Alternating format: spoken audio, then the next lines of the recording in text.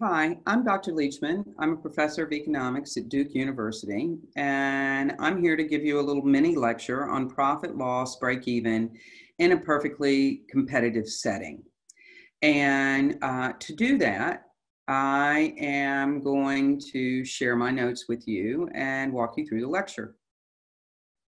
Okay, so in this video, as I've said before, I'm going to show you profit, loss, break even, and even the shutdown decision for a perfectly competitive firm. Recall that there are four characteristics of a perfectly competitive market. Number one, you have a large number of small firms. Number two, they produce a homogeneous product, which means that each firm's product is exactly like the other firms, so that they are all identical and they are perfect substitutes for each other. The next characteristic is free entry and exit. That's going to matter because that's going to drive each firm in the industry to break even in the long run. And the last characteristic is the fact that the firms are price takers. What this means is that the firm only has one operating decision, and that is how much to produce. The price will be determined in the market by the intersection of market demand and supply. And then because each firm is so small relative to the total market output, and his product is exactly like everyone else's product in the industry, the demand curve for the firm is infinite at that market price. To see that, you will see that I have the industry demand curve, the industry supply curve here, and the market determined price. So this is the market. And this is the firm. At that P star, demand is infinite because the firm is so small relative to the total size of the market, and demand and price are equal to marginal revenue. This is the only industry where this is the case because the firm doesn't have to lower price to sell more. Why would he when he can sell all he wants at the current market price? So I've just written that here. This means that the firm can sell all he or she wants at P star. And that means there's no reason to lower price because you don't sell more if you can already sell all you want. And there's no reason to raise price through things like advertising expenditures because your product is just like everybody else's and it doesn't differentiate you or get you anything else. And so demand, price, marginal revenue are all the same for the perfectly competitive firm, and they are determined by the market, not the firm. So first, we're going to look at the break-even situation. But before I do that, I need to review all the cost curves with you. Remember that we have four major cost curves. We have average fixed costs, which are the cost of our fixed inputs like capital and long-term leases, pensions in big industry, etc. That is always downward sloping, and as it turns out, not particularly important for the operating decision, essentially, but is important for profit or loss. We have average variable cost, which is U-shaped, declines and then increases, and then we have average total cost that first looks like average fixed cost, and then takes the shape of average variable costs because they become more important. And then most importantly, we have the marginal cost curve, which has a very precise relationship to average variable and average total. It intersects average variable and average total at its minimum point. This was what we called the marginal average rule. Wherever marginal cost is above average variable or average total cost, they are increasing out here. And whenever marginal cost is below average variable and average total over here, they are decreasing. Finally, we have the decision rule for determining Q star and P star if we have that option. And that's always where marginal cost equals marginal revenue, where the cost of the last unit just equals the revenue generated from the sale of the last unit. And using this as the decision rule, essentially what we're doing is we're capturing all those contributions to profit before that point where marginal revenue is greater than marginal cost. And we have to capture all those contributions to profit in order to be a profit maximizer, which is our assumption. So first, let's look at the break even, because this is where all firms end up in perfect competition in the long run, and it is what makes perfect competition perfect. So recall demand, price, marginal revenue are set in the marketplace, and the demand is infinite to the firm. The decision rule is where marginal cost equals marginal revenue. That sets Q star. Total revenue is P star times Q star. So that's this big orange box. Total cost is my per unit cost. Use a different color, which is where that Q star hits average total cost. That's my per unit cost times the number of units I produce. That's my total cost. Average total cost, my per unit cost, times Q star. They are exactly equal, which is break even. That means that economic profit is 0. And accounting profit is positive and equal to the opportunity cost, the cost of your next best choice. Essentially, the accounting profit is reflective of a normal rate of return in that industry. And that will vary from industry to industry based on the characteristics of the industry, primarily the risk associated with producing that good or service. So the economic profit is 0, but the accounting profit is positive and just equal to your next best choice. That's what keeps you in there and keeps you from making a change decision. Now, there are two things to note about this that make perfect competition perfect. Okay, the first one is at Q star. That is also at the minimum point of average total cost. What that means is the firm produces at the most efficient output level possible given its costs. This is what we call minimum efficient scale, which I've written here.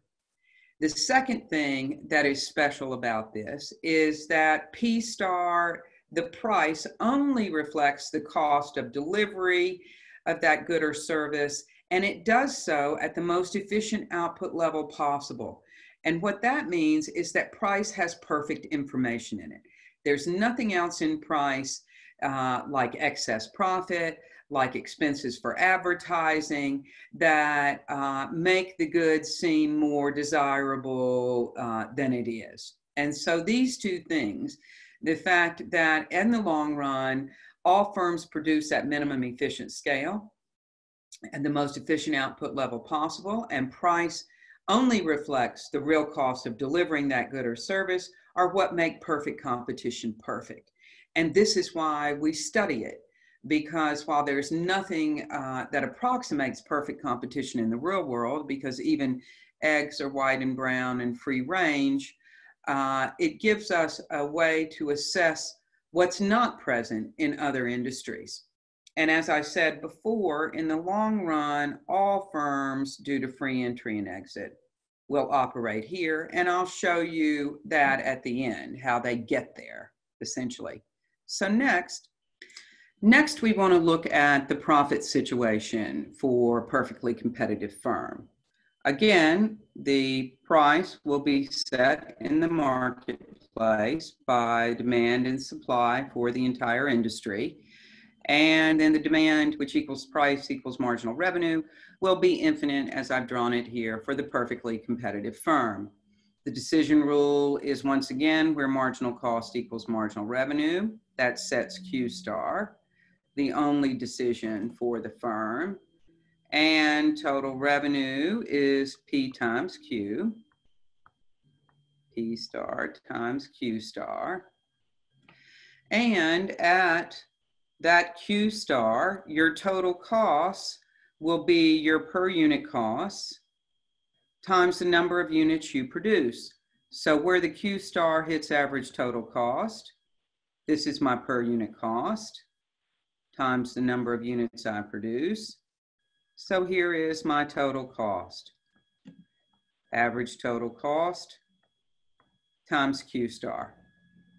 And you will notice that this big purple box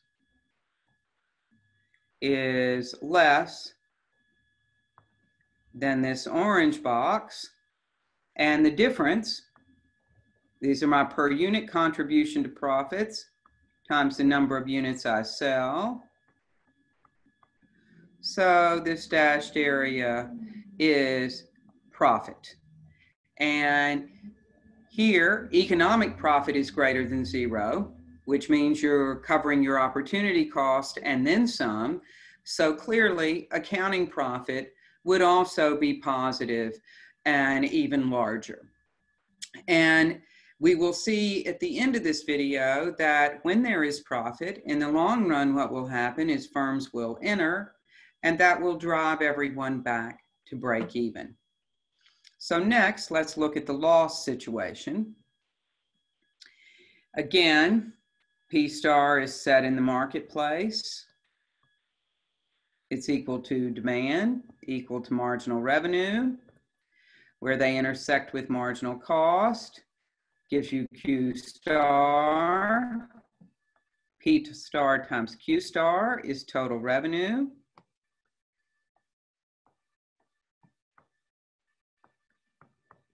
This orange box, total cost, is my per unit cost, where this Q star hits average total cost.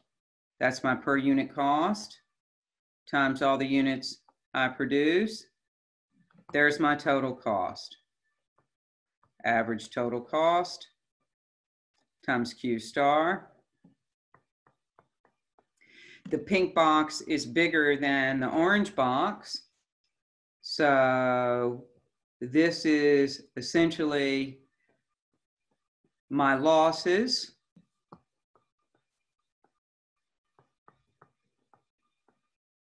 Here, it means that economic profit is less than zero. You're making losses. You're not covering your opportunity costs.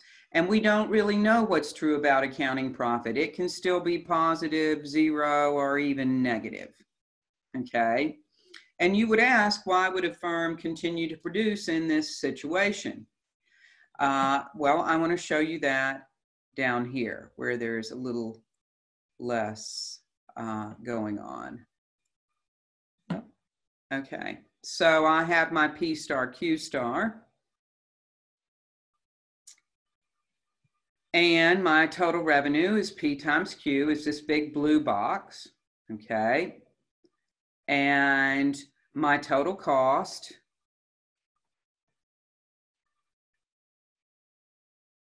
is the big purple box.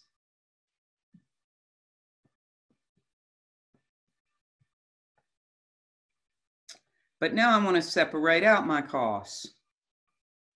Where that Q star hits average variable cost, this red box are my total variable costs.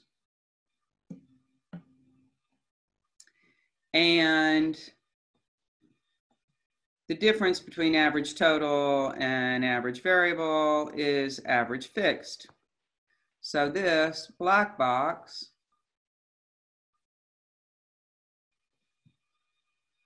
is my total fixed cost. And this would be the cost I incur if Q star is zero, if I produce nothing.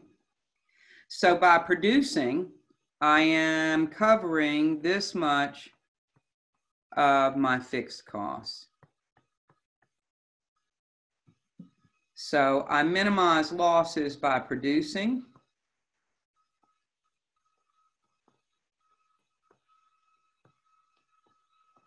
If P star is greater than average variable cost, you're covering all your variable costs. When P star is greater than.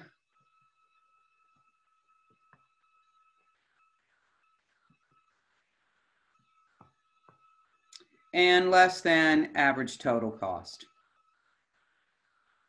So by not confronting all of my fixed costs, contributing to them, it is a solid operating decision to produce. And you might ask, well, who can do that? Well, the ones that will do that will be the ones that actually have the resources, have funding to get them through the loss situation, and or have very positive expectations about the future recovery in that particular market. Finally, let's look at the shutdown situation. So now we have, again, P star determined in the market, equal to demand, equal to marginal revenue. Decision rule, Q star, where marginal cost equals marginal revenue. Total revenue is P star times Q star. It's this black box. Total cost.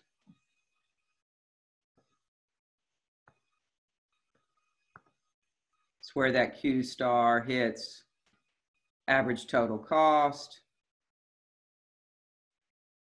The big pink box. Okay, now let's break down that total cost. If the firm produces nothing, it confronts fixed costs. Settings. And average fixed cost, the difference between average total and average variable, that's my per unit fixed cost times the number of units.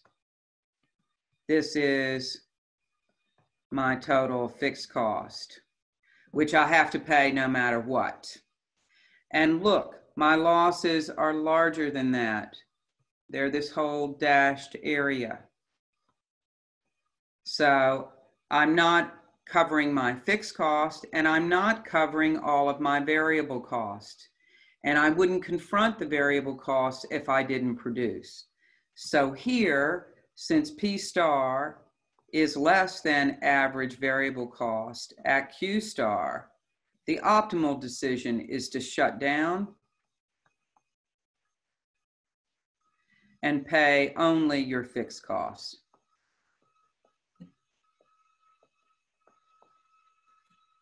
So whenever price is below average variable cost, the firm will not produce. Finally, let me show you what drives the firms to break even. If I go back to the market, demand and supply, up here, when there are profits, what will happen is firms will enter the industry. That will increase the supply due to profitability. That will cause the price to fall to P1, leading to a reduction in the demand curves for every remaining firm, driving them to break even. And if there are losses, firms will exit.